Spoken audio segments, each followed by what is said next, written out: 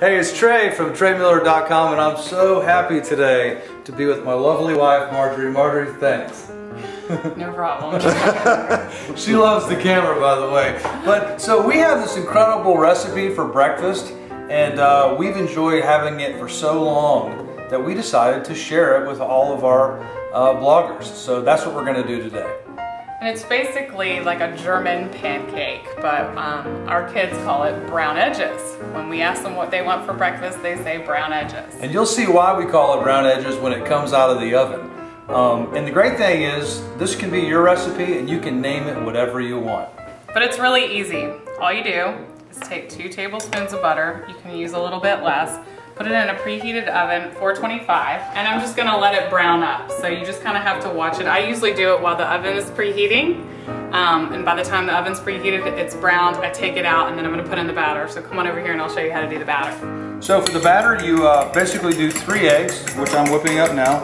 The butter is in the oven at 425. And these are farm fresh eggs, by the way, from our chickens in the backyard, which I'll show you in a second.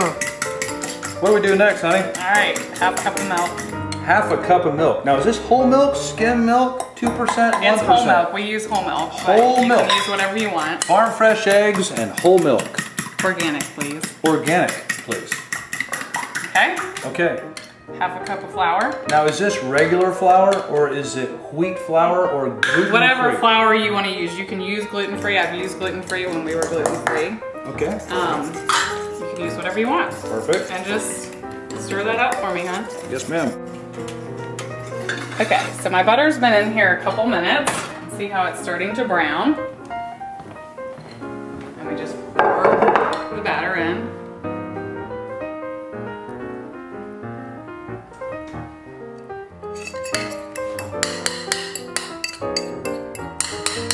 And stick it back in the oven for about 7 to 10 minutes.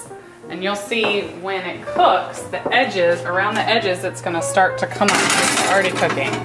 But it doesn't take very long. So while that's in the oven, I just want to tell you that it's always good to give credit where credit's due. And we were introduced to this awesome recipe from our friends Justin and Tori Zimmerman, who have since moved on to Raleigh. And hey Justin, hey Tori, I really miss you. All right, so I think it's about ready. See how the edges have come up and they're all browned?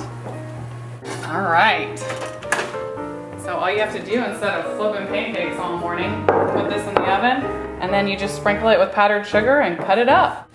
Okay, so you just sprinkle it with powdered sugar. So the last ingredient is powdered sugar. Correct. Which I think sugar is the most important ingredient. Of course you do. You don't have to use the powdered sugar. And you can also put fresh berries in here, blueberries, raspberries, and snozberries? We don't really like cooked fruit, but yes, snozberries. Bananas might be good. And then you just cut it up and serve it. Oh yeah, that looks delicious. Boy, that Cutco knife really does slice right through it, so nice. I think that's the spreader, the Cutco knife spreader. Let's try it.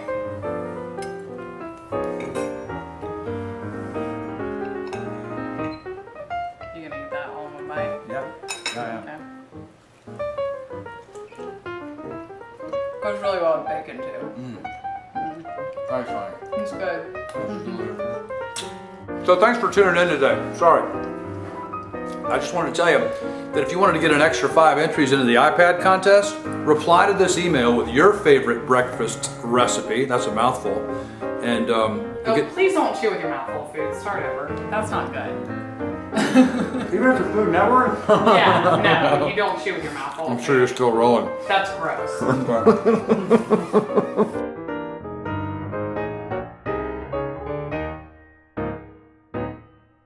Thank you so much for watching today. It's been a lot of fun.